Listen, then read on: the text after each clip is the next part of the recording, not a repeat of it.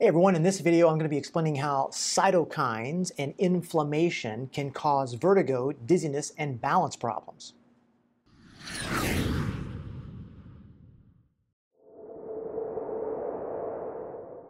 All right, so I said cytokine a second ago, right? What does that mean? Well, a cytokine is an immune system messenger, and they're everywhere. Like there's lots of different kinds of them. They flow freely around the body.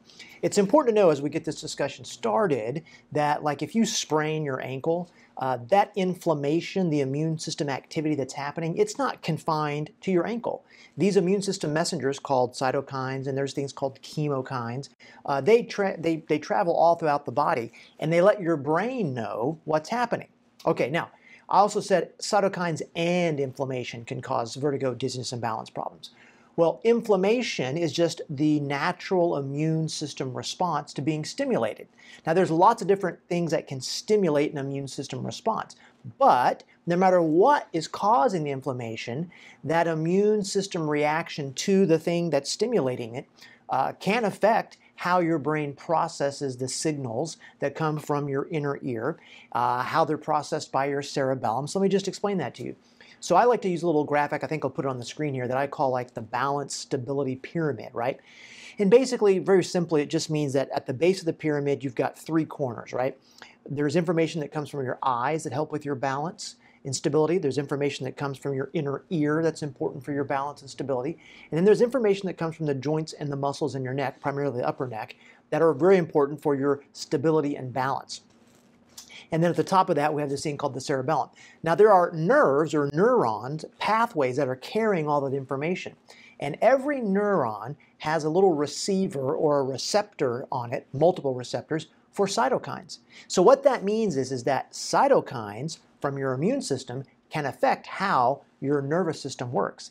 And I've been seeing this for 20 years. I have lost count of how many patients I've treated with all kinds of different vestibular diagnoses, whether it was BPPV or vertigo of central origin or vestibular migraine, people that had chronic vestibular complaints that we fixed them. They became symptom-free simply by dealing with their immune system.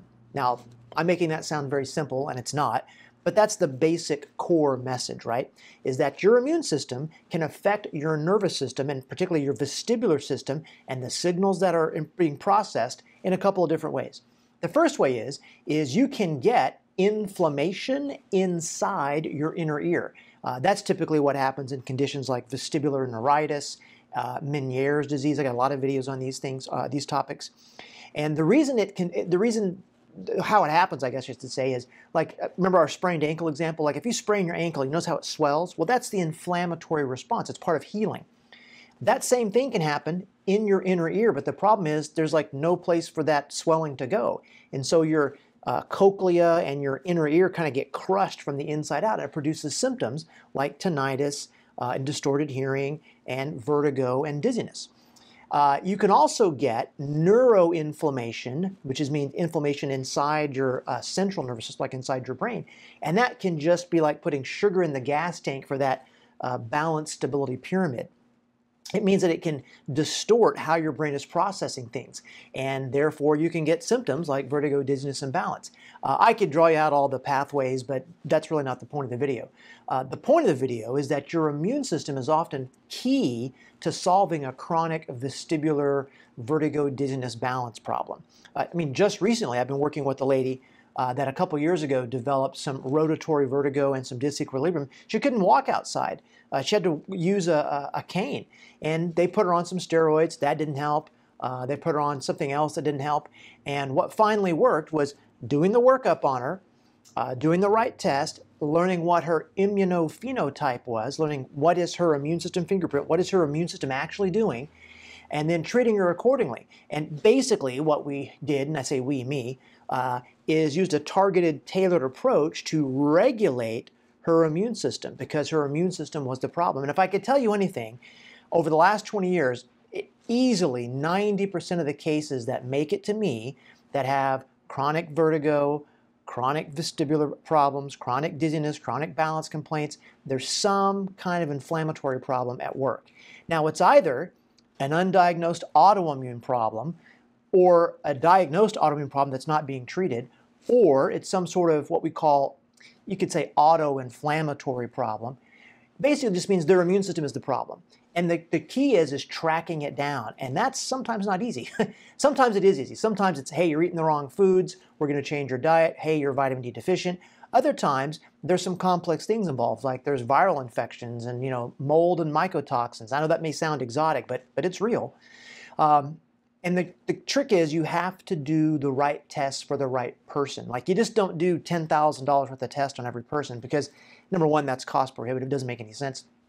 And it's not efficient. So what I'm telling you is that if you have a vestibular problem, a balance problem, vertigo, dizziness, and it's just not going away, you need to find someone who can really assess and evaluate you, looking particularly at your immune system, looking for, hey, do you have an autoimmune condition that nobody knows about? Or do you have one that you do know about that just no one's treating correctly? Or is there an inflammatory problem? Then you've got to track down, where's that coming from? So like where there's smoke, there's fire. But the thing is, where's the fire? And is it just one fire? Is it food sensitivities? Is it a breakdown of your gut barrier? Is it a breakdown of your blood-brain barrier? And why? I mean, you can see you can go all kinds of places with this. You have to be a good detective. The doctor you're working with has to be a good detective. And I realize that can be hard to find because, especially if you're working in like an insurance model, most of the doctors you're going to see, they just don't have time to investigate this. They got about 5 or 6 minutes to see what's up with you, give you a medication, or send you to vestibular rehab, right? Who doesn't do any type of metabolic workup or biochemical workup.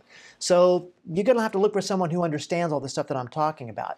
So here's the thing. If you've got these chronic symptoms, you got to find someone that understands the immune system and how to track down what's going on with your immune system. And particularly, I think you need to find someone who understands how to discover and test for your immunophenotype. And again, what that is phenotype just means what does your immune system look like, right? And there's a test you can do. It's called a comprehensive lymphocyte immunophenotyping. Not a lot of people are doing it because it's difficult to interpret, and it's been around for a few years. But I would look for someone that knows how to do that, that's got experience doing it. And don't give up. They're out there. You just got to keep looking. I'll see you next time.